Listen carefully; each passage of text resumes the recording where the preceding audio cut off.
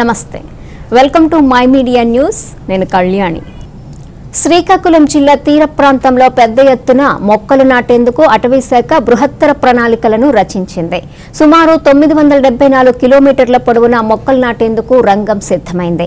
ప్రపంచ పర్యావరణ దినోత్సవాన్ని పురస్కరించుకొని ఈ బృహత్తర కార్యక్రమానికి శ్రీకారం చుట్టారు. ప్రపంచ పర్యావరణ పరిరక్షణ దినోత్సవాన్ని పురస్కరించుకొని శ్రీకాకుళంలో వాకర్స్ ఇంటర్నేషనల్ సంస్థ ఏర్పాటు చేసిన కార్యక్రమానికి ముఖ్య అతిథిగా హాజరైన అటవీ శాఖకు చెందిన సామాజిక వన విభాగం అధికారి ధనుంజయరావు నగరంలో పలుచోట్ల మొక్కలు నాటారు. అదేవిధంగా మొక్కలను పంపిణీ చేశారు. ఈ కార్యక్రమంలో డాక్టర్ ఎం బాబురావు, కేవీఆర్ మూర్తి, జోగినాయుడు, సంజీవరావు, ఇందిరాప్రసాద్ తదితరులు పాల్గొన్నారు. దేశాలు కూడా చాలా దీనికి ఎక్కువ ప్రాముఖ్యత ఇవ్వడం జరుగుతుంది. ఎందుకంటే ప్రపంచవ్యాప్తంగా చూస్తుంటే ఈరోజు ఓజోన్ లేయరు కంపారిటివ్గా ఎర్లియర్ కాస్త ఓజోన్ లేయర్ కాస్త ఆ డిప్లీషన్ నుంచి బయటపడి కాస్త బాగుంటుంది. మరి ఓజోన్ లేయరు బాగుపడటం అనేది ఒక మంచి పరిణామం.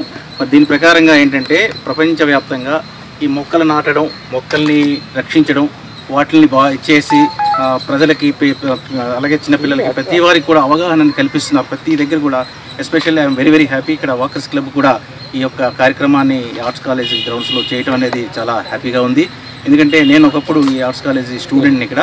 మరి ఇదే ఆర్ట్స్ కాలేజీలో మళ్ళీ ఈరోజు నాకు ఈ అవకాశం ఇచ్చినందుకు ముఖ్యంగా మా జోగినాయుడు గారు, మిగతా సభ్యులందరికీ కూడా పేరు పైన ధన్యవాదాలు. స్టార్ వాకర్స్ క్లబ్ తరఫున వాళ్ళందరికీ కూడా ధన్యవాదాలు తెలియజేస్తున్నాం. ఎందుకంటే ఈరోజు మనం చూస్తే శ్రీకాకుళం జిల్లాలో ఓన్లీ 12% మాత్రమే అటవీ శాతం ఉందండి.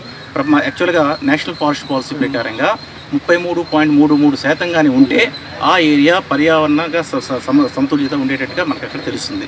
మరి పర్యావరణ సమతుల్యత కానీ లేకపోతే ఏంటవుతుందంటే మన ఏరియాస్ ఎక్కువగా ఈ కోస్టల్ జోన్లో ఉన్నాం కాబట్టి